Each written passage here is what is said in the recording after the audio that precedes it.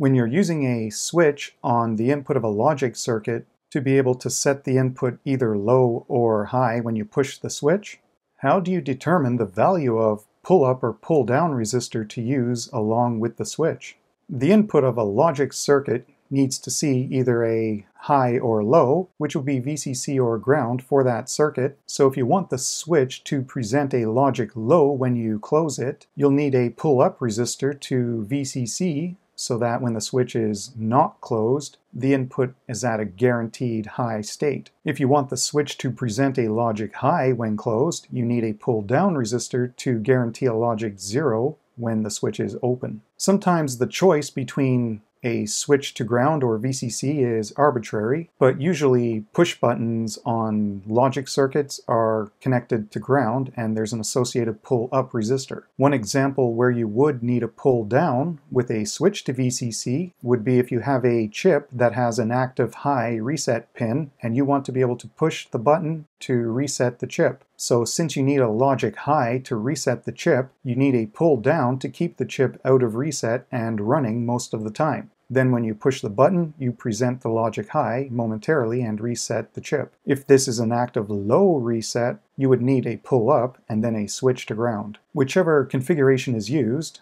let's just look at pull-up resistors for now. The resistor value needed is going to be calculated between a certain minimum and certain maximum value. Usually between 10K and 100K is used, but there's some instances where special considerations may have to be looked at. For the minimum resistance, one limiting factor requiring a certain minimum resistance value would be the fact that when the switch is closed, the resistor is essentially across the power supply as a load, so we have to make sure that the current flowing through this resistor isn't so high that it causes an excessive power dissipation more than the resistor package can handle. Similarly, the switch contacts are going to have a maximum current capability, so we also have to make sure the current through this resistor and switch network doesn't exceed the ratings of the switch itself.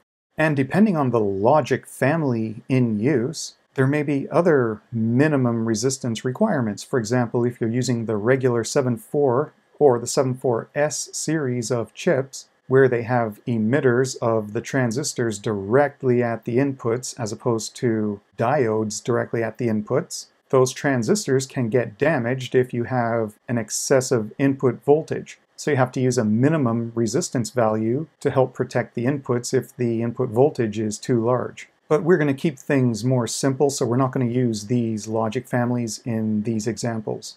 In determining the maximum resistor value that should be used, that comes into play when the switch is open, so the only circuit path is the resistor to the input of the logic circuit. And whether it's a pull-up or a pull-down, there's going to be a certain amount of current flow through the input pin.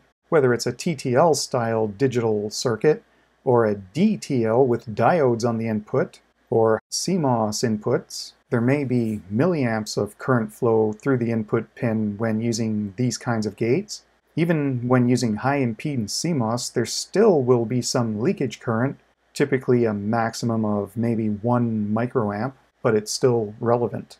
With the switch open and a leakage current through the input, that current is going to go through the pull-up or the pull-down resistor, resulting in a voltage drop across that resistor. And that's going to change the input voltage level seen by the digital circuit. So the larger the resistor for a given leakage or input current, the larger the voltage drop, and the farther away this input voltage is going to be from your desired high or low.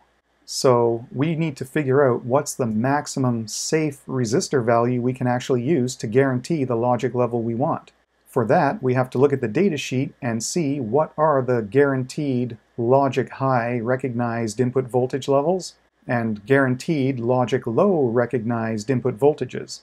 That way we'll know maybe 2 volts or greater is safe as a logic high, or maybe we need 4 volts or greater to guarantee a logic high. So we look at this in the datasheet, and then we look at the worst case input current or input leakage current, which may be different between a logic high and a logic low on the input. So we look it up for each case, Then we use Ohm's law to figure out the resistance value for a given worst case input pin current that will give us a valid logic high or logic low based on the voltage drop across the resistor in each case of pull up and pull down. So let's go through an example. If we look at 7.4 LS series, which is a 5 volt part, an input voltage of at least 2 volts or higher is a logic high valid input. And for a logic low, the voltage has to be 0.8 volts or less. So for a pull-up, we want at least 2 volts on the input, and VCC is 5 volts, so 5 minus 2 is 3. We're allowed to have 3 volts dropped across this resistor from 5 and still see a logic high.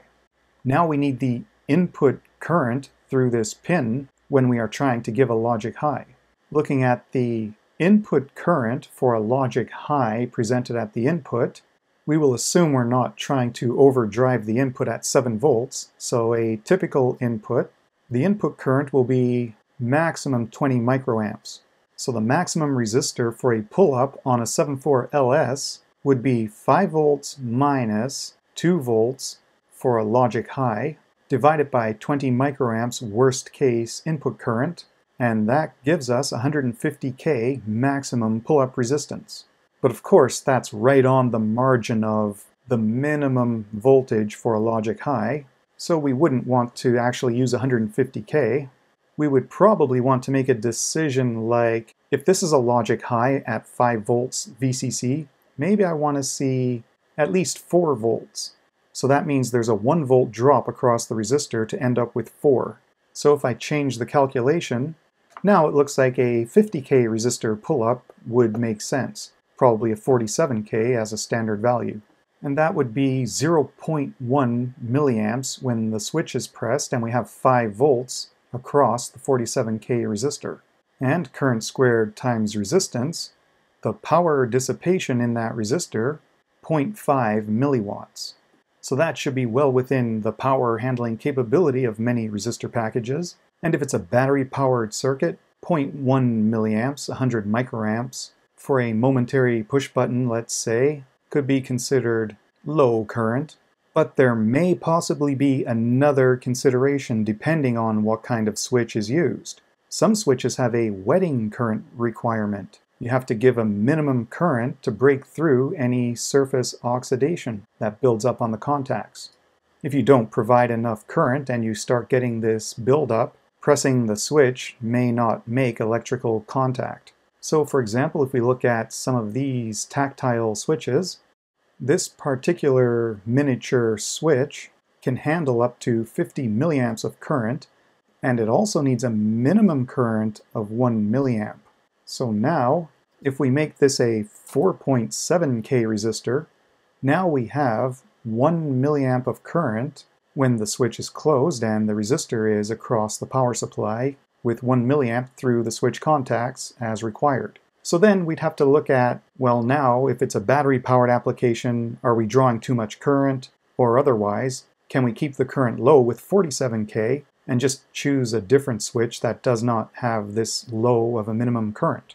If we look at a CMOS example and at the same time a Schmidt trigger example, we'll use the data for VCC 4.5 volts because it's closest to 5.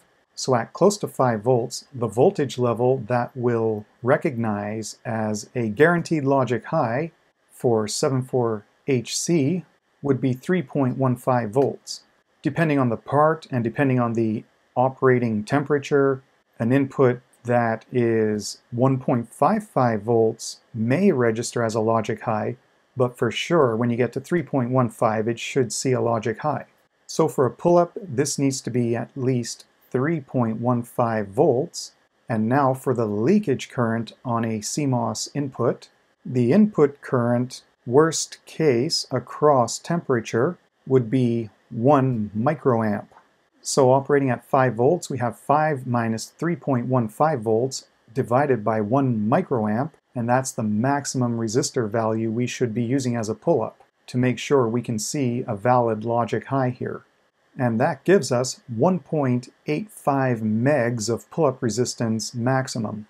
but that's a relatively high impedance, and the higher the impedance, the more susceptible to picking up stray noise. So we'd want to reduce the pull-up now that we know we can safely use almost 2 megs. We can also use anything lower, and 100K is a common value used on CMOS.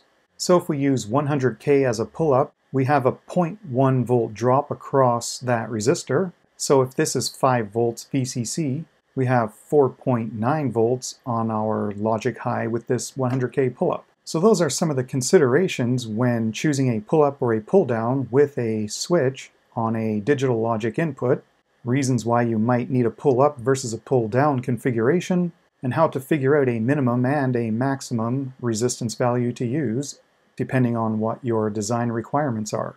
I'll put links in the description to any relevant app notes or other websites where I found useful information. And that's all for now.